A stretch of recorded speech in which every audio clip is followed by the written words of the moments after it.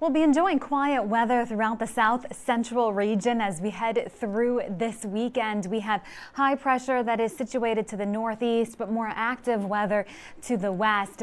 And in the short term, our weather forecast is showing an abundance of sunshine across the area.